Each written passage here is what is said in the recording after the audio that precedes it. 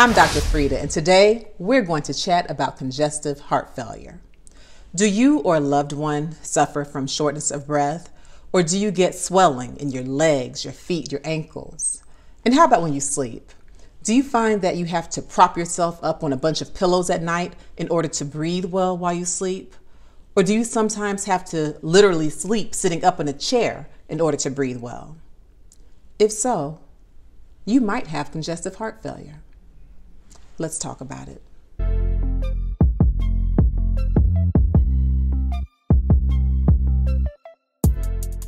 I'm Dr. Frita. I'm a medical doctor who has been triple board certified, and today we are going to talk about congestive heart failure. We'll discuss the definition, the types of congestive heart failure. We'll talk about the causes, as well as the warning signs and symptoms, the diagnosis, and the treatment. So here we go. What is congestive heart failure? Congestive heart failure is a condition when the heart does not pump well enough in order to move blood throughout the body the way that it should. And you can get congestive heart failure in one of two ways. Either the heart does not pump strongly enough to empty properly during the squeezing or the contraction part of the heartbeat, the systole, or the heart does not relax well enough in order to fill properly with blood during the relaxation part of the heartbeat, diastole. Either way, if you have congestive heart failure, you get a backup of blood and fluid. You get congestion in the lungs and other parts of the body. So now let's talk about the two types of congestive heart failure and the causes of those types of heart failure. But first, let's just talk about, in general, how the heart works. How does this pump work? Well, the heart works in two phases. It works in phase one by contracting and squeezing blood and moving it forward. This is the systolic phase. And then phase two is the relaxation phase, when the heart relaxes and fills with blood. This is the diastolic phase. So the two types of heart failure are systolic heart failure and diastolic heart failure. So let's first talk about systolic heart failure. Systolic heart failure, also called congestive heart failure with reduced ejection fraction, occurs when there is a failure of the heart to move enough blood forward during the contraction or the squeezing phase of the heart. So what is the ejection fraction, this reduced ejection fraction? Well, ejection fraction is the amount or the proportion of blood that is squeezed out with each contraction. What does that mean? Let me give you an example. If in a heart chamber you have 100 milliliters of blood when the heart is relaxed, and then after it squeezes, after systole, you move out 65 milliliters of blood, then you have moved out 65 of the 100 milliliters of blood. You've moved out 65%. You've ejected 65%, so your ejection fraction is 65%. And this is considered normal in most cases. 50 to 70% ejection fraction is what we consider normal, but be sure to consult your physician and your heart doctor to find out which ejection fraction is a goal for you. In a case of congestive heart failure with a reduced ejection fraction, then instead of moving out that adequate amount or percentage of blood with contraction, you will have a depressed amount of blood. So in a case where you have 100 milliliters of blood in a chamber to start, you may only move out 35 milliliters, and your ejection fraction would be 35%. This is a reduced ejection fraction, and you may have systolic heart failure or congestive heart failure with a reduced ejection fraction. So what is the significance of having a reduced ejection fraction? Well, if you are not moving blood forward to the body the way that you're supposed to with the heart, well, then you get a backup of fluid in the lungs, and it can back up in the rest of your body. You can get congestion in the lungs, congestion in the liver, congestion in the spleen. You can activate the renin-angiotensin system in the kidneys and get fluid retention. You can get swelling of the legs. All kinds of issues can happen with systolic heart failure. So what are some of the causes of systolic heart failure in particular? Ischemic heart disease is the most common cause of systolic heart failure or heart failure with a reduced ejection fraction. So ischemia of the heart occurs if the heart arteries, the coronary arteries, have narrowing, usually due to plaques or atheromas that block the blood flow or limit the blood flow to the heart. If you have a narrowing or decreased blood flow to the heart, then the heart muscle is not getting the adequate blood supply, the adequate oxygen. What happens? You can develop weak heart muscle. And if you have a weak heart muscle, then it is not likely to pump strongly enough. It's not likely to squeeze strongly enough. And so this is how ischemic heart disease can lead to systolic heart failure. To learn more about plaques and atheromas, make sure you watch my video on high cholesterol after you finish watching this video. Another cause of systolic heart failure is an outright heart attack or myocardial infarction. If these coronary arteries become completely blocked and you get areas of the heart that have no blood flow, then that heart muscle will die and you'll get scar tissue. If you have scar tissue and you no longer have functioning heart muscle, then certainly you will have a decreased ability of the heart muscle to contract. And so heart attacks can definitely be a cause of systolic heart failure as well. And then there is hypertension, high blood pressure. If you have long-standing high blood pressure, then you could certainly be at risk for congestive heart failure with a reduced ejection fraction for that reason. How does this happen?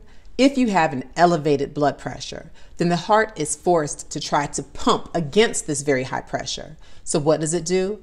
It tries to bulk up and you get a hypertrophy or an increase in size of the muscle of the heart. Well, in this case, a big muscle is not good. So when you get ventricular hypertrophy or this big muscle in the heart, that's not a good thing. It can lead to a reduced ejection fraction, and here's how. When you get this big heart muscle, it actually demands more oxygen. And so you have the same heart arteries, the same coronary arteries feeding the heart muscle, but now you have this big muscle that has a greater demand for oxygen, but it's not getting enough oxygen. So that can make the heart not pump as well. On top of that, when you get this hypertrophied heart muscle due to high blood pressure, these big muscles in the heart can actually squeeze against the heart arteries, causing them to narrow and have a poor blood flow.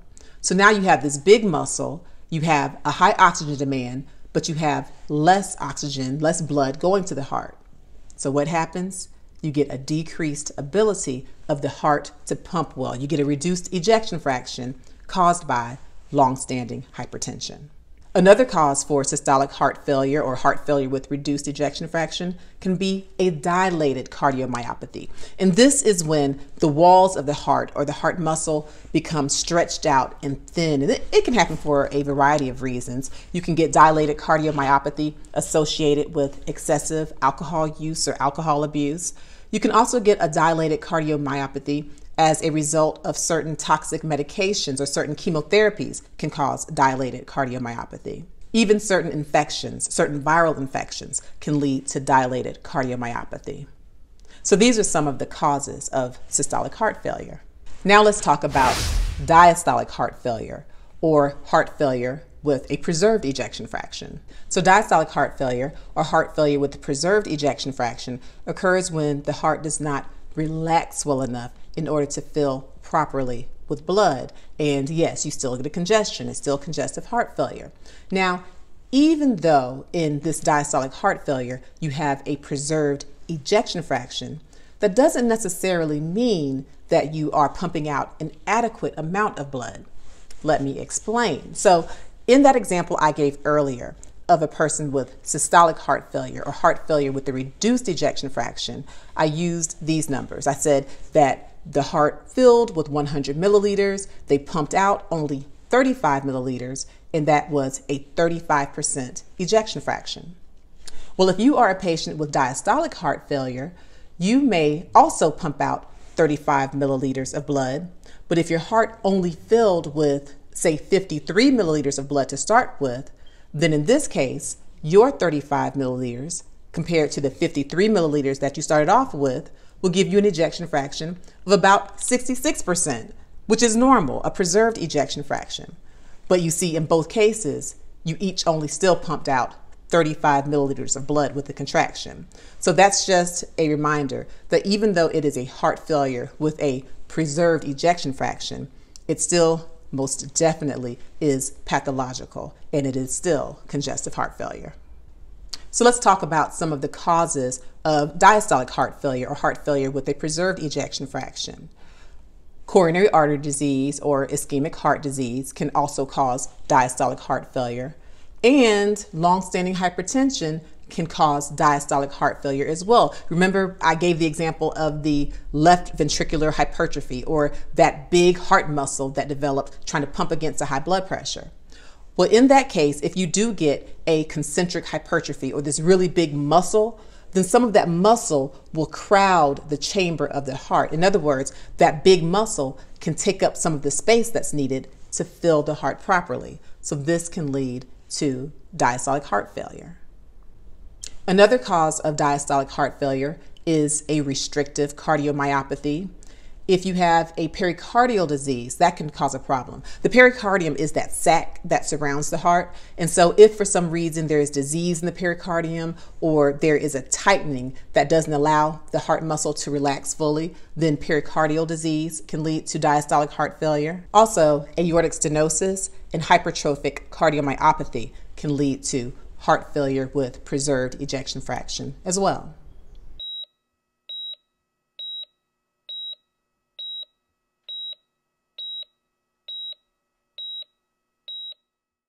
If you found this overview on congestive heart failure to be helpful and informative, please be sure to like it and to share it with the people you care about.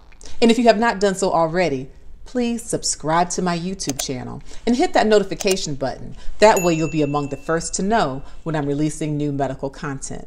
Also, follow me on Instagram at dr.frita just to see what I'm up to in my everyday life. I thank you for watching. I appreciate you for watching. And please do your best to live your healthiest, happiest life.